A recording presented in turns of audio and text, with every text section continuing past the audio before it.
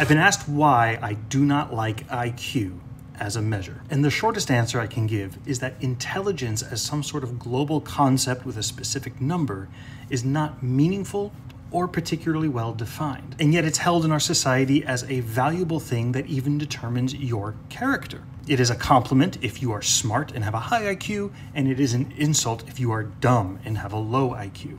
And if you look at the history of IQ, what you see is that originally the goal was to score someone's so-called mental age or their performance compared to their actual age. Meaning functionally, how is your academic and other sort of intellectual performance compared to those around the same age as you? And so you can already see why, as research continued over the years, we have found that a huge contributor to IQ is your socioeconomic status. Now, of course, this is not to say that biology and genetics can't play some role in determining your ability to do certain tasks like math or language, but it does mean that your score is strongly influenced as well by how much money you have.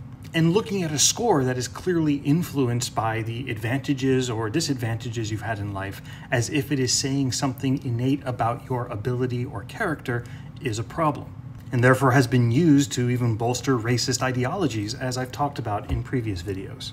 Now, this doesn't mean that IQ tests have no value. In fact, really qualified psychologists who understand these tests can do a lot of good things with the data. However, that's usually from the subscore data, not that full-scale IQ number that everyone talks about in the media. Because this can give us an individual's verbal, visual spatial, fluid reasoning, working memory, or processing speed information. And that can be super helpful for that individual kid who maybe is struggling in school, and now we understand, oh, you're struggling with verbal comprehension even though your processing speed is really fast.